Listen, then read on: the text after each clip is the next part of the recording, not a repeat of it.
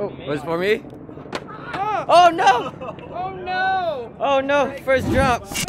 So 2 weeks ago, Google invited me over to New York and it got me thinking, could it be for the Google Pixel 4? Apparently, the Google Pixel 4 is the most leaked phone in leaking of smartphones history. It was leaked so much to a point where I actually believed that the phone was already out or someone would have already had it in their hands. But I can confirm with you guys that I have the official Google Pixel 4 and Google is so nice enough to actually give me the Google Pixel 4 XL because I went over to New York for the Google keynote. Thank you once again, Google, for inviting me over. But how I got this phone was really in an interesting way, which actually makes today's unboxing very unique. So we're not gonna go into full details right now. Do comment down below if you want a full review of the phone. Today we are going to see what's inside the box, alright? And it's not here because Google thought it'd be a cool way to give us a different approach for an unboxing. Good afternoon everyone and welcome to Google New York for the Pixel 4 launch. So I know that you do many unboxings a year all around the world. So we thought we'd make your unboxing a little bit different and special. Please turn around behind you to get your phones! Yay! Woo!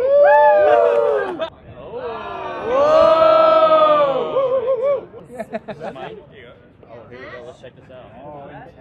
Oh, was it for me? Oh no! Oh no! Oh no, first drop. Winning! You just broke the pixel! Thank you! Oh, that's dope. Oh, I have green hair.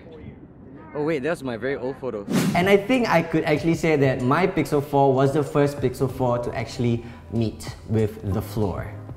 I'm just kidding, alright? It was a different box that got hit on the floor, but the Pixel 4 was safe inside this pizza box. So we won't get into much detail, so there's a very nice latch over here where my phone is. Ta-da! Yep, that's it, there it is. Woohoo.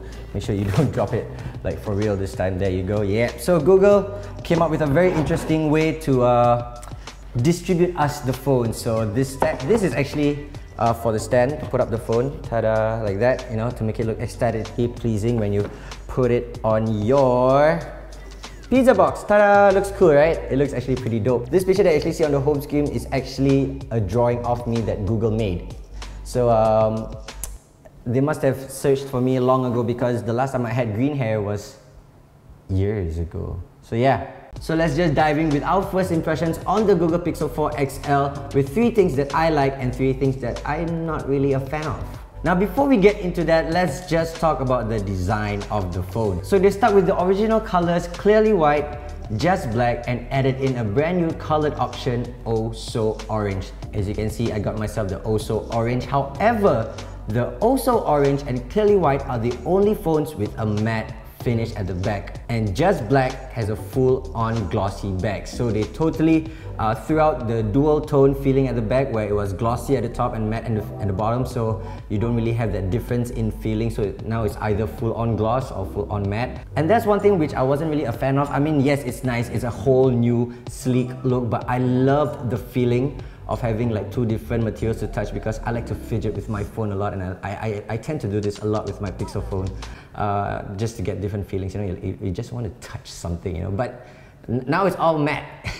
On the back, they have a mini camera rig with 2 cameras, an ultra sensor and a flashlight. We'll talk about this later on. And the phone is surrounded by a matte finish border. It's very thick, as you can see. And they stuck with the theme of having a colored power button. However, as you can tell, there's no trace of a fingerprint scanner on the back, on the side, or even on the screen because Google is super confident in their fast face unlocking mechanism because they just inserted a radar, which is a first in smartphone history.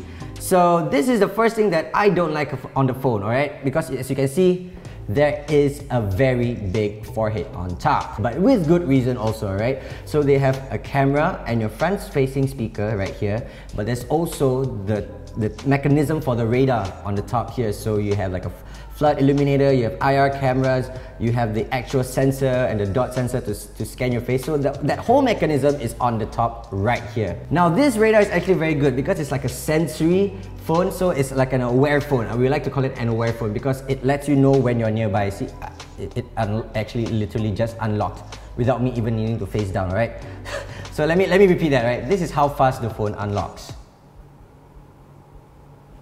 That's how fast. So this is one of the few things which I like, because the face unlocking mechanism, it's so good, it's so fast, that sometimes I don't even realize that I actually unlocked my phone. But this is also something that I kind of dislike, because personally, this is how I go about my day, alright? I put my phone in my pocket, I'm doing my work, yada yada yada, and I get a notification on my phone.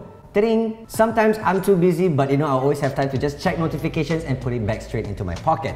So what I'll do is I'll take it out, I'll look at my phone for notifications, and I'll put it back in. However, see, by the time I took it out, it already unlocked. So I might have accidentally unlocked my phone and put it back into my pocket and might have butt dialed someone by accident. So it's kind of a good thing and a bad thing, because sometimes I just like to take out my phone, look at the notifications, think of whether they are worth my reply or not. It will take too much time for me to reply, and I'll put it back in my pocket for later on. So then after that, my phone will just be unlocked in my pocket without me even knowing. So it's kind of a good and bad thing. It's good that it's fast. It's bad that it's also fast. If you understand what I'm trying to say, Another thing I would love to call this phone is the anti-cheat phone, because girls, I know you want to look through your man's phone. Sometimes you need their fingerprints, you need their face scanner, you even need to know their PIN just to unlock their phone, and they're very secretive about their phone. But trust me, you can unlock their phone even in their sleep. So let's just say I'm one of those guys with things to hide on my phone, and my girlfriend somehow gets a hold of my phone while I'm sleeping. All she needs to do is just put it in my face, and it's unlocked. It's unlocked, just like that. And girl, feel free to look through his phone, because cheaters don't deserve to have the Google Pixel 4. No correlation, just, whatever. And one cool feature about the phone that I entirely love is the fact that I have an interactive wallpaper with Pokemons, alright? So out of all the Pokemons that are here, I love my Pikachu, alright? Let me go back to Pikachu. Ooh, even got Eevee. Yep, I got my Pikachu, and with the motion sense, alright, this motion sense, which we'll get more into detail later on, I can actually interact with my Pikachu. So I can actually like pet my Pikachu. I can even wave to Pikachu. Hi. Hi Pikachu, hi. But see, now this is one thing which is good and bad. The fact that it's good is because that I get to interact with my Pikachu. The bad thing is that now this phone is become more of like a hands-free phone. So this motion sense thing is not new in a smartphone, right? This hand gesture things will allow you to skip songs on Spotify, answer or reject calls, or even snooze your alarm in the morning. However, after using this for a good 2 to 3 days, I don't see any point in time where I have to use my hands. Unless my hands are dirty and I'm listening to music and I'm like, change song, change song, change song. But that's about it, honestly, because I don't see myself using this technology. It's not a gimmick. It's a step forward in technology, we're moving towards the future where everything's hands-free.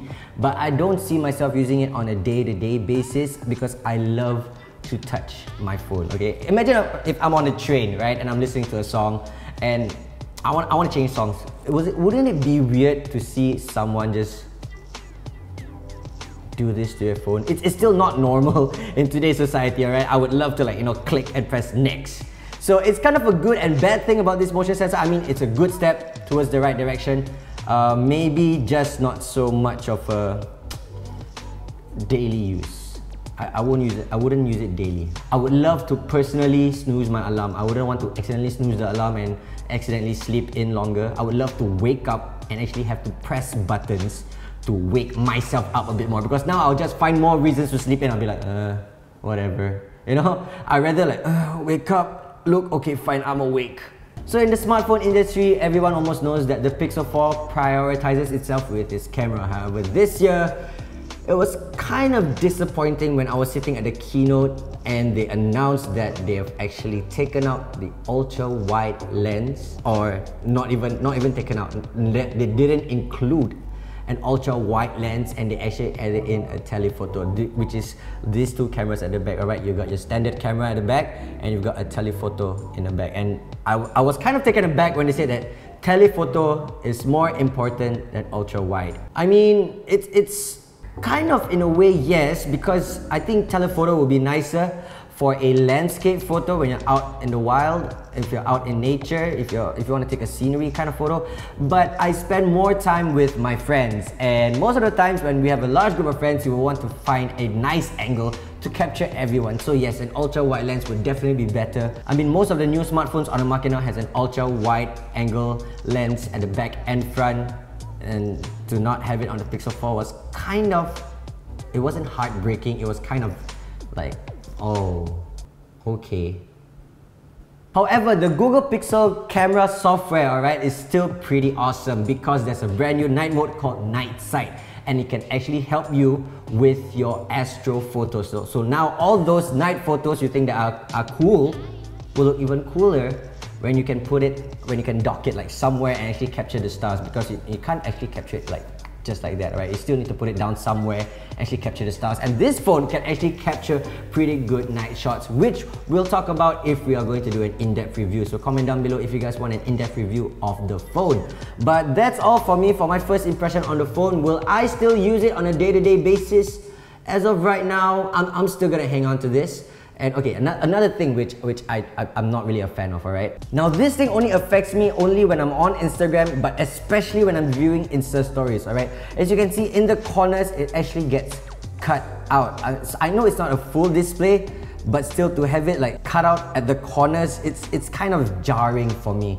It's not really something that is aesthetically pleasing. It's just something that really just irks me just a little bit. I mean, just a little bit. Not so much to a point where I'm gonna like throw it away, you know. It's just very, you know, at the corners right here. So yeah guys, so that's all for my first impression on the Google Pixel 4 XL. Do let me know down in the comment section below if you want us to go in an in-depth review. So once again, thank you Google for sending me over to New York, and also for the very cute idea on how to give our phones to us. And yeah, I actually legit brought this box over from New York. And once again guys, thank you so much for watching this video. Do remember to like this video, subscribe to the channel, and comment down below what are your thoughts on the Pixel 4. And until then, see you guys next time. Bye bye!